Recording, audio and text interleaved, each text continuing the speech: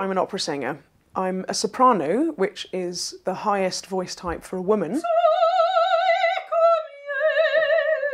We are the Olympian heavyweight lifters of the singing world. We basically have to effectively kind of throw our voice to the back of a massive auditorium, but still sing really beautifully and touchingly.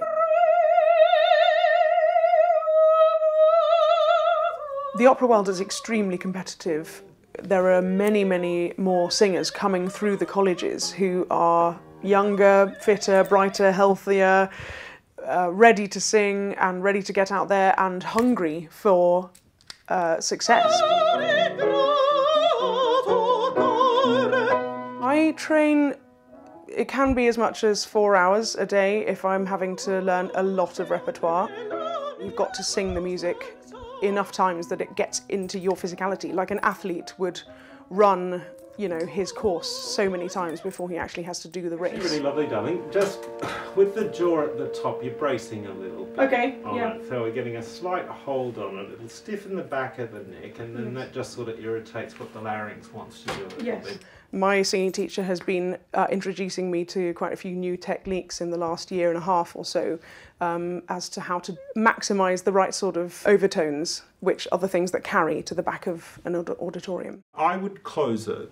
Oh, okay. Son. Go to Naples and use that sort of closed vowel rather than son. Io sono ridotta.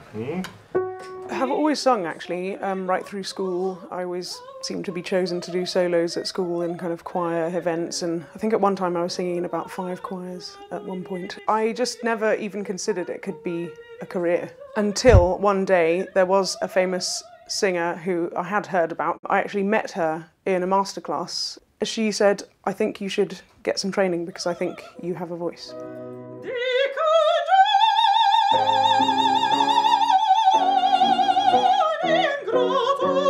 I remember just walking down the road in blazing sunlight and kind of half crying and half laughing. When I sing a really high note, it can be one of the most amazing feelings in the world. You can feel hugely powerful and everybody on stage kind of looks at you in this amazed way.